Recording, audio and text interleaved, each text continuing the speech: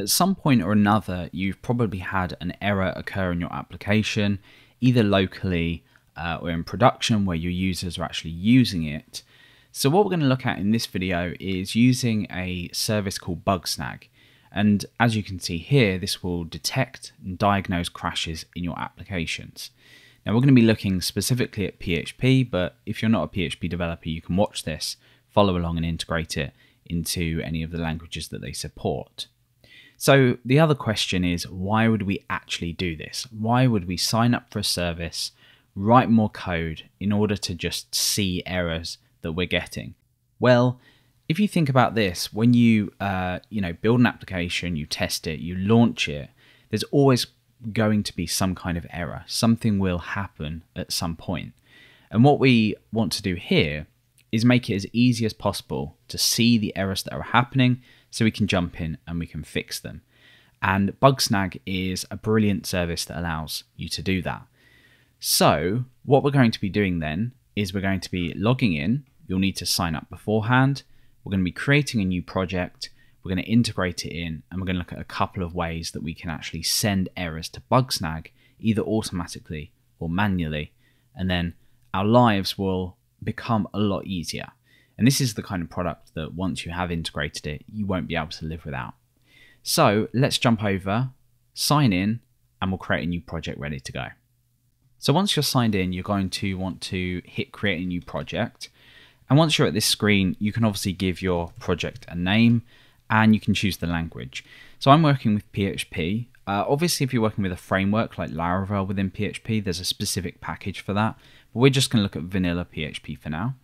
And I'm going to go ahead and continue, and we'll get some setup instructions. So at the moment, you can see I have my browser window open here. Inside of this application, all I have is an index.php file that's requiring in this other file where we're going to load in our composer packages, and we're going to instantiate Bugsnag and set any other options we need to. So the first step then would be to require in the Bugsnag PHP library. So within my terminal, I'm just going to paste this in. That will pull in version 2. And now that that's finished, we can head over to our Bootstrap and we can require in our Composer autoloader. If you're not too sure what Composer is, go ahead over to getcomposer.org, follow the download instructions, and you'll be able to use commands like this to require this into your project. So if we go and refresh on here, we should see nothing, and we can get going with testing this. So on this page then, you can see that we configure Bugsnag with that API key. It's literally as simple as that, and this will be your API key. So this is specific to your project. You don't want to give it to anyone else, let anyone see it. So we can go ahead and we can pull this in. Now we have a potential connection to Bugsnag. We're not actually sending any errors to Bugsnag just now, but we will do when we set these error handlers. And what this will do is when we receive a PHP error that we'd normally see on the screen, this will actually trigger error handler and exception handler, whether it's a normal error within a PHP application like a syntax error, or it's actually an exception that you're throwing. And we'll look at an example of doing that in a moment. So I'm literally going to copy these and I'm just going to paste them into here. I'm just going to change these over to single quotes as well. So we're now ready to go. So we now have everything set up. Let's try and trigger an error. You'll actually see that if we go back to our dashboard now, we see we're waiting to receive an error from your app. So we can either run this line of code here, which will send a test error, or we can just trigger an error ourselves. So we're going to look at one example of seeing an error occur. So for example, if you were to throw a normal exception, this will work. So you could build this into whatever you're building within your application. So for example, user not found. Let's go and run this and we'll see what we get. So inside of our project now, you can see we have an exception, we have one occurrence, one user, and we see an exception here. This is the type. We see the URL as well, so we know exactly which URL it was on, and your user not found, which was our custom exception message. And we can actually see this within our code as well, so we know the exact line that this was thrown on. Depending on the kind of error, this will be either very useful or not so useful. So we can see things like the request, which is kind of useful if you're looking at any data that has been sent through that may have triggered that error. So you can see if you're submitting a form, which data the user has submitted has caused that error. We've got host information. I'm just running Laravel Homestead locally. We have user information. We're going to look at this in a bit more detail in a moment. You can see here it's just giving me my IP address. And we have a host of other things as well. You can obviously go ahead and play around with this.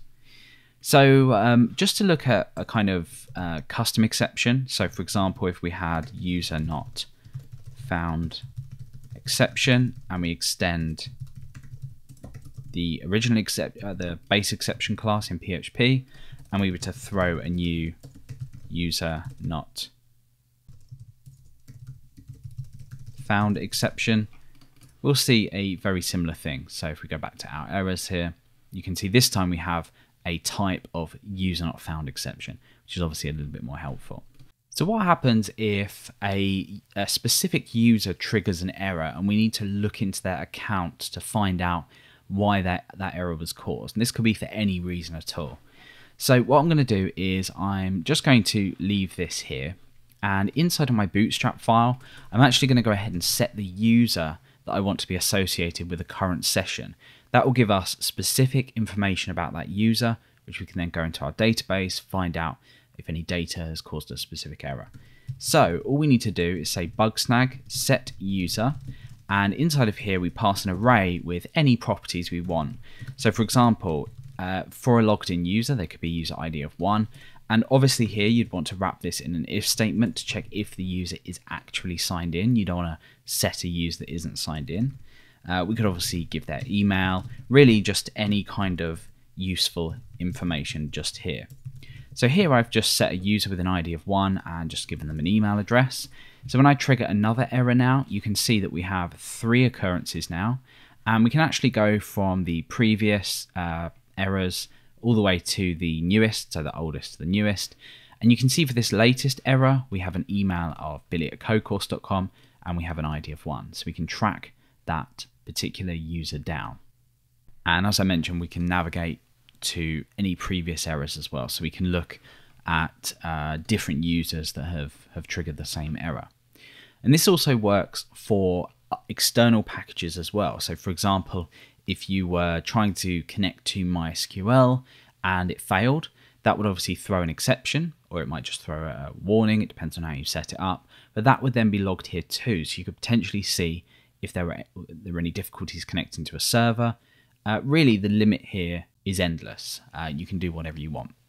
So now what we're going to do is look at triggering a manual error.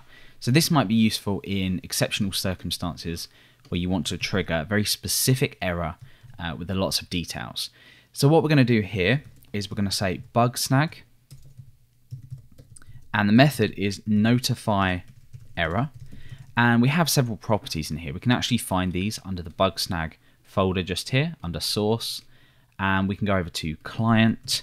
Let's look up that notify error method. So here we have a name, a message, an array for metadata, which is just different, well, basically metadata with properties and values, and the severity as well. So we can actually set a severity. It's also worth noting at this point that when you do receive an error with Bugsnag, it will send you an email as well, which is extremely useful because obviously if you're out and about and some kind of error happens, you may want to see it, address it quickly, and get it all fixed up. So let's just go ahead and look at doing this. So we've got a name and a message. That's pretty simple. Say user not found, and a message user not found. In fact, let's change this to something like user not found. So for the properties then, we could say, well, we want to give very specific details about the user that wasn't found. So what we could do is just say username and then write a username in there. Obviously, this is a very simple example, but in real life, you'd have more interesting data in here. And then we have a severity, which can be fatal, error, warning, or info. So obviously something like info is very low priority. A warning's just like, oh, you know, something can't be found. In this case, it would be a user not found. Error would be an actual error, so something that's gone horribly wrong, which is affecting the way that your users use your application.